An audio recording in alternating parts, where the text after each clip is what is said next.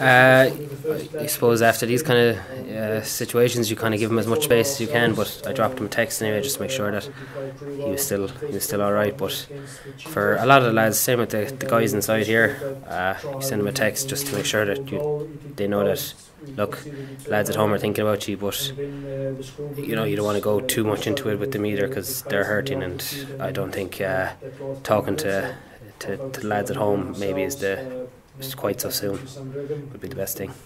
What did you make of watching from the comfort of your armchair? Yeah, it was a tough one to take. There was, the scoreline was tough in the end, but there was a few opportunities to turn the game, but there's small margins when you're playing New Zealand, so a missed kick to touch can change everything, and simple errors, just it's a flip, then just flips it onto the other side, and all of a sudden they're on the front foot. So you need to take every opportunity when you're playing New Zealand. So I don't think Ireland did. That showed in the result. Sure. Looking forward to getting back with Munster this Friday after the tour to South Africa. What were your take on that?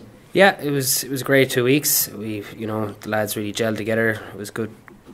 In terms of the results, obviously a little bit disappointed down against the Cheetahs, but that's just you're going down into their home ground, up into the altitude. You have the factors against you, and we probably let a few mistakes there and a bit of a result behind us, but we're back up on the horse now this week, and we'll take the Ospreys on Friday night.